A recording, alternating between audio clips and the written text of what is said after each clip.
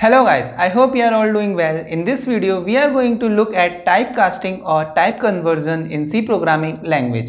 So let's begin.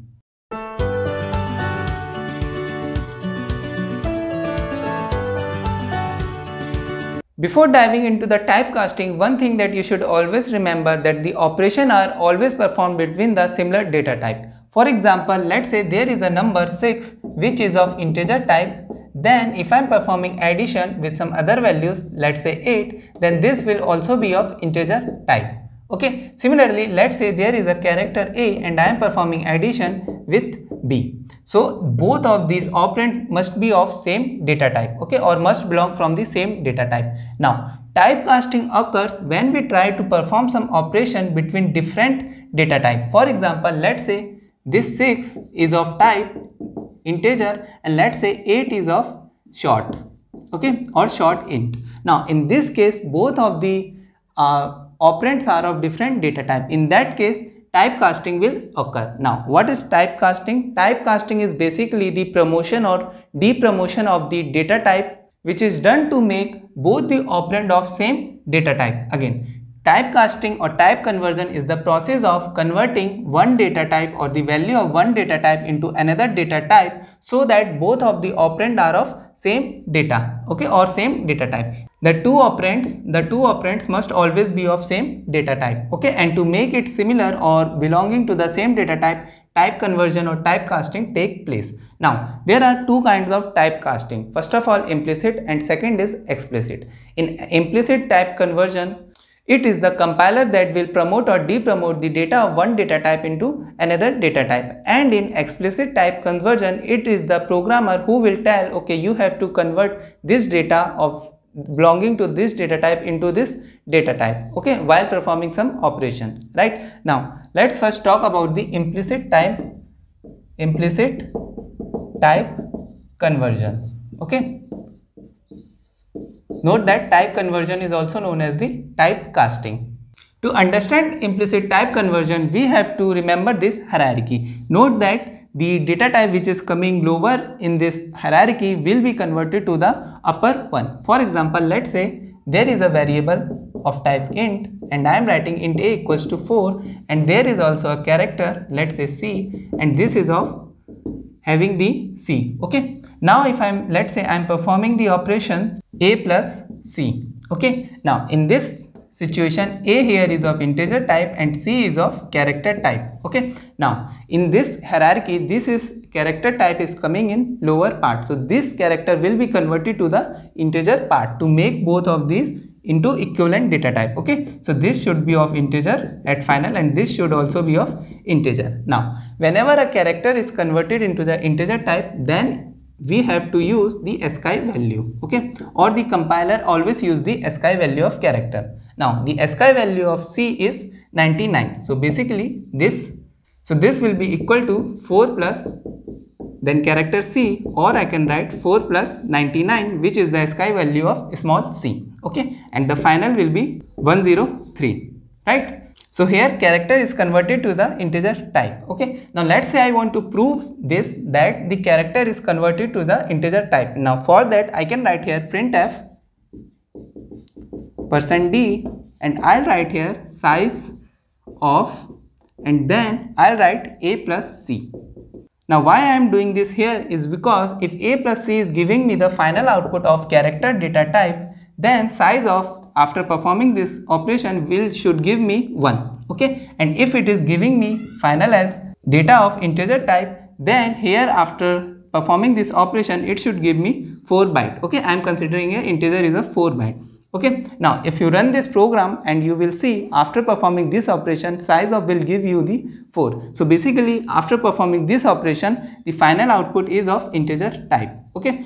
Let's see another example. We have a float variable f equals to 12.0, okay, and we have an integer variable, let's say s equals to 2, right, and I am performing s plus f, right. Now s is of type integer and f is of type float, right. Now between these two, this is coming lower in this hierarchy, so integer will be promoted to the float, right. So this will be converted to the float value Note that this is implicitly doing by the compiler, okay, implicitly done by the compiler. And then this value, sorry, let me write it here, s plus f, so it was 2 plus 12.0, right? Or this will be converted to the float, so this will become 2.0000 plus 12.00, you can write this also, and then the final output will be 14.000000. Okay, so here integer type is converted to the float type, right? So here while performing an operation, integer type is converted to the float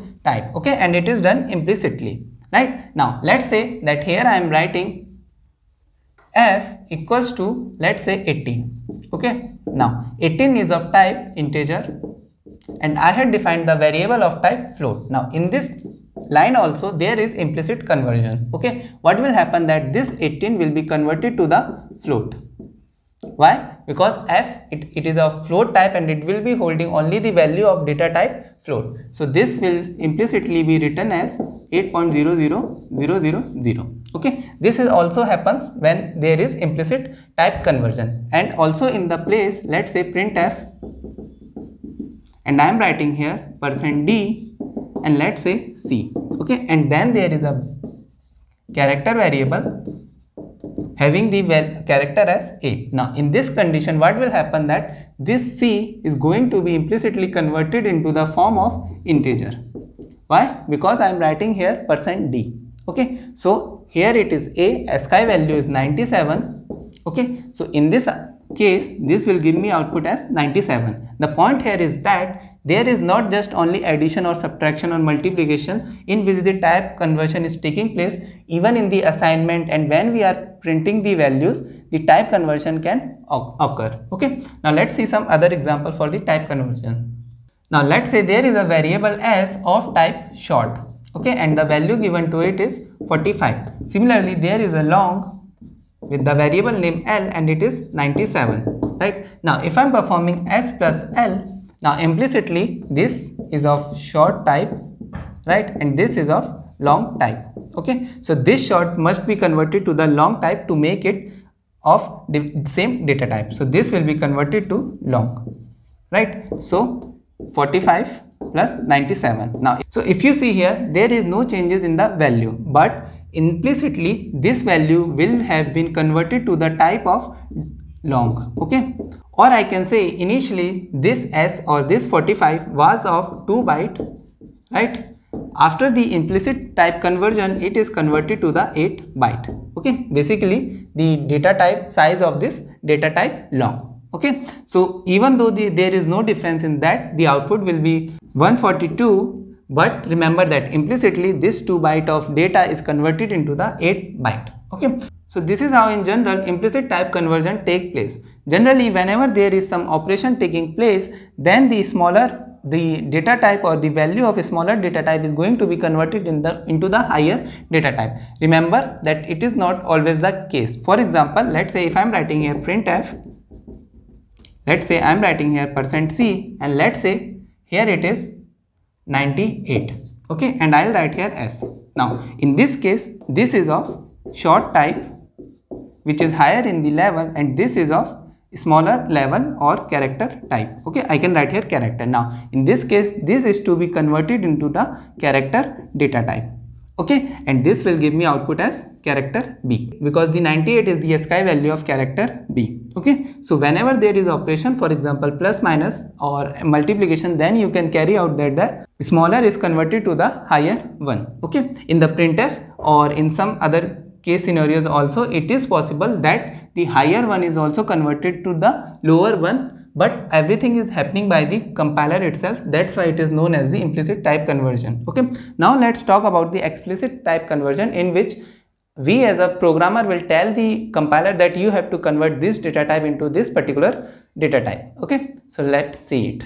Let's take an example to understand explicit type conversion. Let's say there is integer variable int a equals to 4 and also there is float variable f equals to, let's say, 12.0, okay. Now if I am performing a plus f, then what will happen? This integer is going to be converted to the float type, okay, implicitly. But let's say instead of this I want the float type to be converted into the integer type, okay, and then the operation must be like integer plus integer. Okay, so I want this to be happen. Now in that case, what I will do, I will write a plus int in the parenthesis and I'll write here f. Now what is happening here is that this f variable is going to be converted into the integer type. Okay, so this will be now 4 plus 12. Okay, when converting float values, the decimal part will no longer exist. Okay, and the final will be 16, which will be of integer type. Right, similarly, let's say that there is character s. Okay, and I'll write here a, right, and there is long l equals to 97. Okay, now what I want to do, I want to perform the operation s plus l. Okay, and now implicitly what will happen, this character is going to be converted into the long type. Okay, but let's say I explicitly want to define or say that please convert this character into long, then I can write before this long.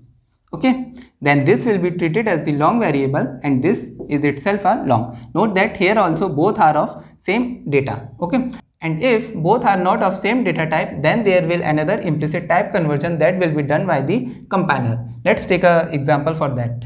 Now let's say there is another variable long l which has the content of 45. Okay, and I perform the operation a plus int and then f plus l. Okay, now first of all f is going to be converted into the integer type. So a will be 4 which is of integer type, and this here is 12, this is also now of integer type due to explicit type conversion, but here l is of long type. Okay, so if you see here, this after the result of integer and integer will be integer and then there is long. Okay, so this integer is going to be converted into the long which will be implicit in nature. So what will happen, first of all 4 plus 12 is 16 and then there is l whose value is 45. Okay, this is integer and this is long.